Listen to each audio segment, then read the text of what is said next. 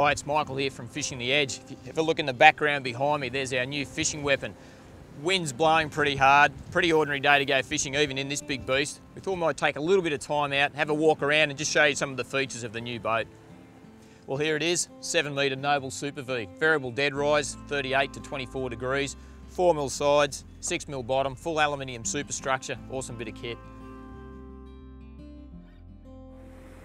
300 horsepower engines is something I can say I do know a little bit about, more so the rally version. When it comes to marine engines and certainly 300 horsepower, Evinrude E-TEC is definitely the way to go.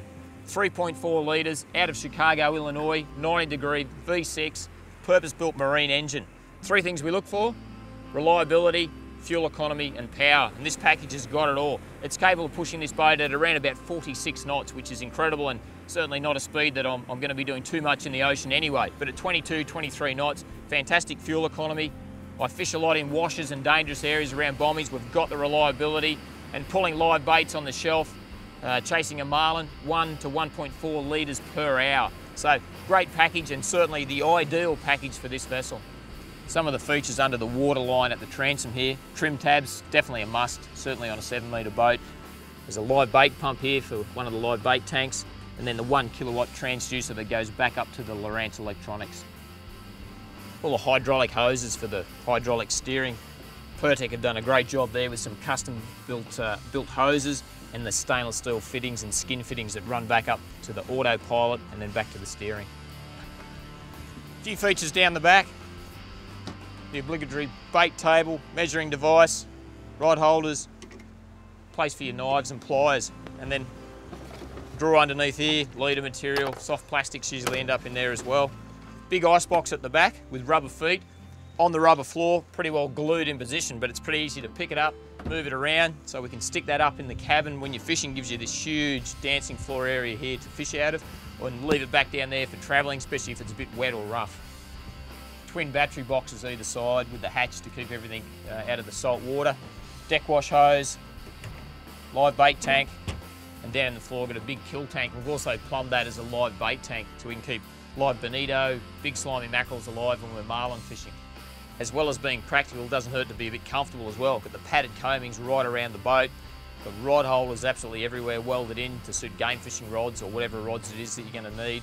Side pockets for storage of tag poles, gaffs, etc. And then when it comes to tackle storage, instead of having a conventional seat, got this big padded cushion on a seat box. I've got storage underneath that lid, and simply lift that lid up, and storage underneath there for lures and all sorts of things. And I've got 9 separate tackle trays built into that box as well. Up in the cockpit area, full set of clears to keep the salt water out. Electronics by Lowrance, LCX 112 sounder with the broadband, fantastic stuff. Lowrance 9200 Global Map C with all the cards and charts that you need. Keep all your waypoints in there. iCommand system with the E-TEC engine, which shows fuel flow, shows absolutely everything that you can possibly need. We've got a VHF radio, trim tabs, Coursemaster autopilot, high drive hydraulic steering. Pretty well everything I need is here. All of the switches and bits and pieces for lights, pumps and etc. there. Plenty of storage up under the front. LED lighting, some in-floor lighting, fabricated stainless steel rocket launcher that pivots to let me get the boat back in the shed.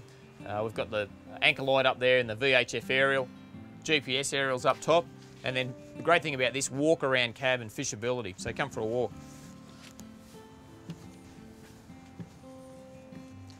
Plenty of room up top.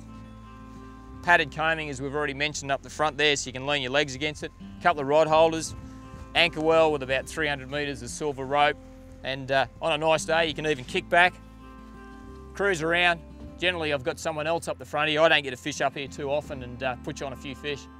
Well, there it is. You've had a great look around the new boat. One thing left to do, couple of mates, get out there and have a fish. We'll catch you later on.